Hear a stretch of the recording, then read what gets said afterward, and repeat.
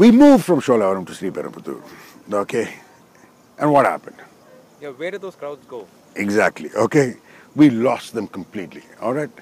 Now, history will show that for about 20, 30 years, people from Bangalore, Bombay, Calcutta, Delhi used to mark the date on the calendar that the first weekend and the second weekend of February was Sholavaram weekend.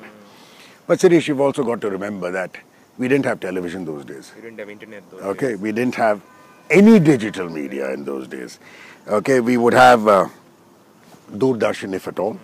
All right, and it was one racing event a year. Yes, we raced a bit in Sulur in Coimbatore. We raced a bit in Agram in Bangalore. We used to race in Barrackpore. All right, and which was lovely as well.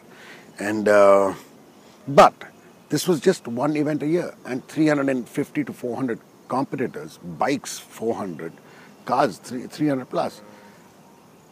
Toilets were a hole in the ground, red sand, little straw tattis, and that was your loo.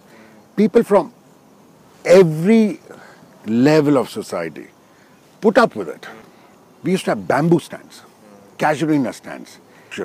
In Sholavaram, you could sit in one place and see the whole circuit. Okay, that was a big difference. Plus, okay, we never had all these safety norms, international norms and national norms.